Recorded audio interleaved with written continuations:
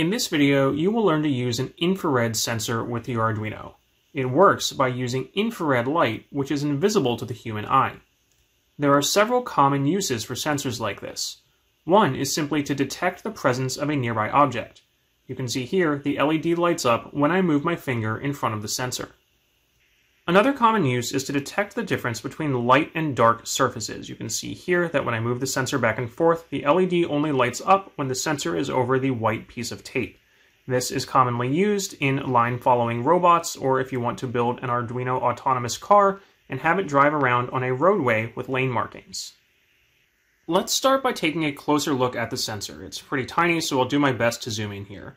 The sensor actually consists of two parts in a single plastic package. It has an infrared LED, which emits infrared light, which again is not visible to the human eye. And then the other side is something called an infrared phototransistor.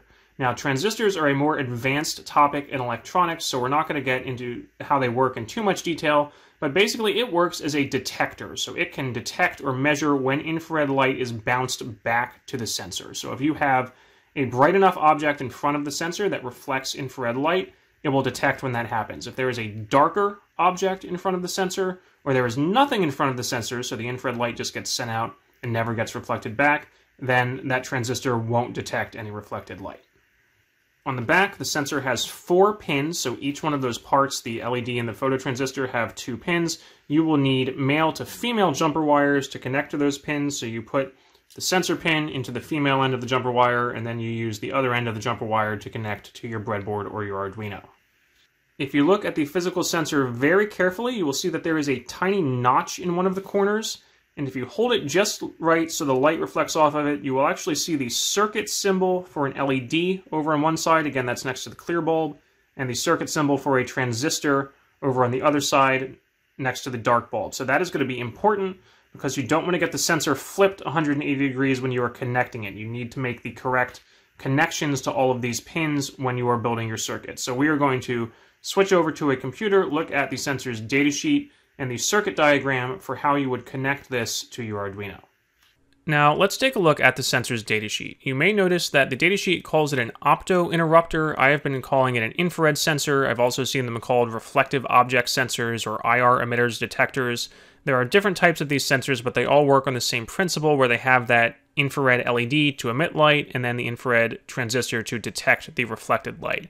But this specific datasheet only applies to this sensor. So if you are using a different sensor and following this video, you may be able to follow some of these same general principles, but you will need to look up the datasheet for your sensor. If you scroll down on the datasheet, you will see the circuit diagram for how the pins are connected on the sensor.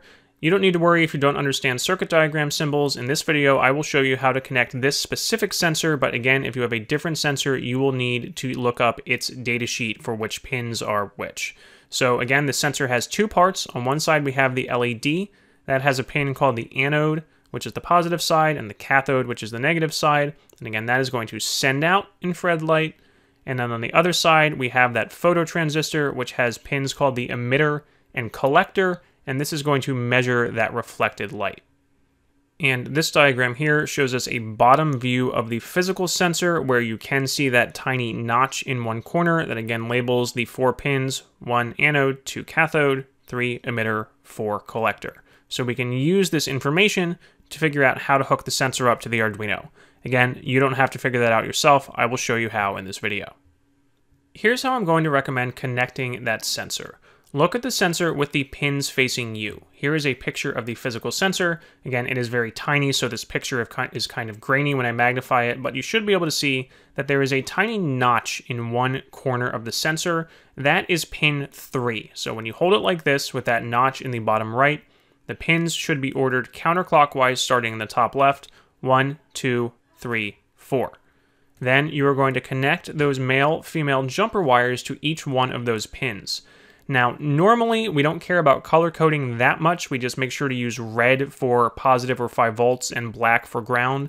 In this case, I'm going to recommend following my color coding convention because that makes it easier to keep track of the wires later without having to go back to the sensor and try to figure out which pin is which. So if you set it up like this at the beginning, then you'll always know which color wire corresponds to which pin. So I've used a blue wire for pin 1, a black wire for pin 2, a green wire for pin 3, and a red wire for pin 4. You can then connect the sensor to the breadboard as shown here. Note that if you've seen previous videos in this series, we have used Tinkercad Circuits, which is an online circuit simulator that lets you build a circuit and run Arduino code in your web browser.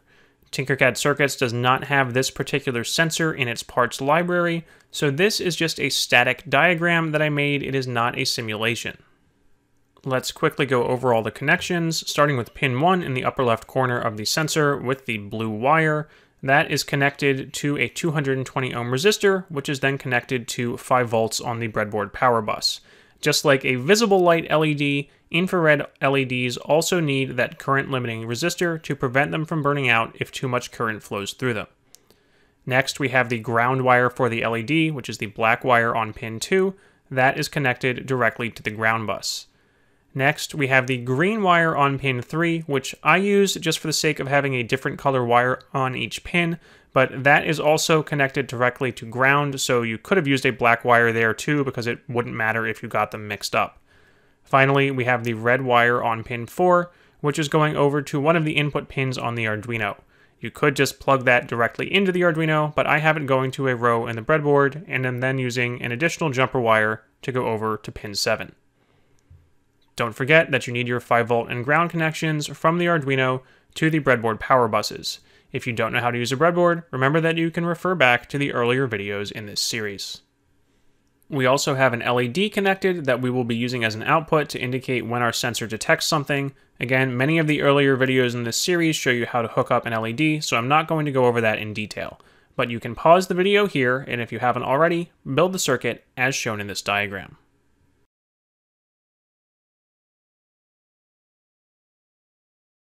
Now let's switch over to the Arduino IDE and look at the code we're going to use with this sensor. Now, don't worry if you found wiring the sensor intimidating. The code is nearly identical to what you have used before to control an LED with a button. Let's take a look at it line by line. First, we declare variables for the pins we are going to be using. We declare those as constants because they will never change throughout the program. We declare another variable for the pin state of the input pin we'll be using with the sensor. That can be either high or low, so it can change. In the setup function, we use the pin mode command to set our pins. We are setting the LED pin as an output, and we are setting the sensor pin as an input with a modifier that you might not have seen before. We are setting it as input pull-up, and that is going to activate an internal pull-up resistor on the Arduino, so you do not need an external pull-up resistor. The purpose of that resistor is to always give this pin a default value of high or 5 volts unless the sensor activates, in which case it's going to pull that value down low to 0 volts.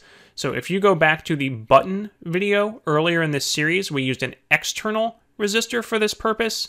Using the internal resistor with the Arduino just makes your circuit a little cleaner because it requires one less part. But if you want a little more explanation of what those pull up or pull down resistors are for, you can go back to the button video earlier in this series.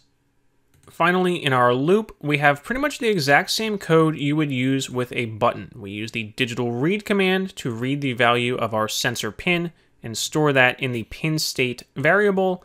Then we have an if-else statement, where if the pin state is high, that means no infrared light is detected, so the sensor sees a dark surface or it sees nothing, that is going to turn the LED off. Else, if the pin state is low, that means infrared light is detected, so the sensor is seeing a surface that is reflecting the light back, and then we are going to turn the LED on. So it is time for you to pause the video here, enter this code, upload it to the Arduino, and test out your sensor.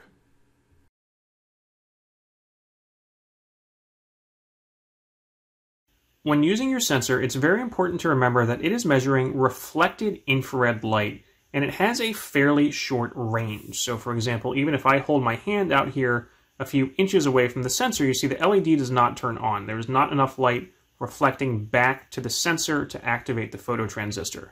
As I move the sensor closer and closer to my hand, you see that it eventually turns on when it's just kind of a fraction of an inch or maybe about a centimeter or less from my hand. That reflection depends not only on the distance from the surface, but also the color of the surface. Now remember that humans can't see infrared light, so this reflection isn't identical to what you see with visible light, but a lot of times it will behave very similar, where, for example, black will absorb more infrared light and lighter colors like white or yellow will reflect more infrared light. But you have to be careful because sometimes black will still reflect enough light to activate the sensor. So for example, as I move the sensor closer here, it's over the black surface and you see the LED actually does light up. But so there, if I have the sensor too far away, I can't tell the difference between the black and the white surface.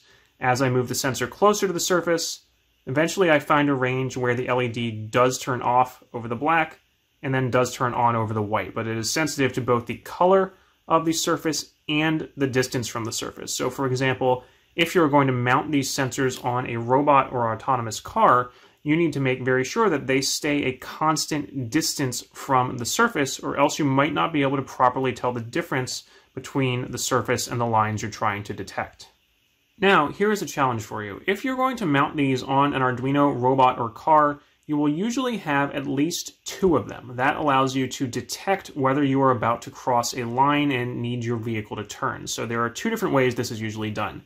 If you were building a line-following robot that is following a single line, you would have 2 sensors, one on each side of the line. Then if the robot starts to go over the line, one of the sensors will activate and you know you need to turn back in the other direction.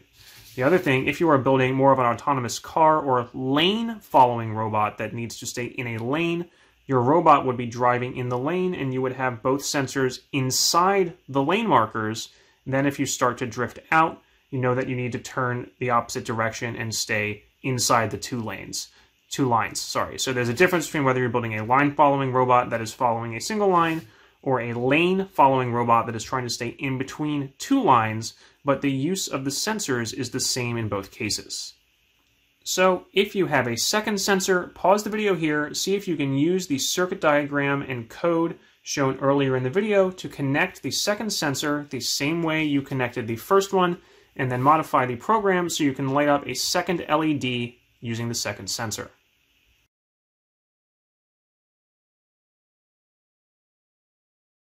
So you can see here I have added a second sensor and a second LED to the circuit, and the sensors control the 2 LEDs independently. If I hold my finger in front of one sensor, it lights up the red LED. If I hold my finger in front of the other sensor, it lights up the green LED.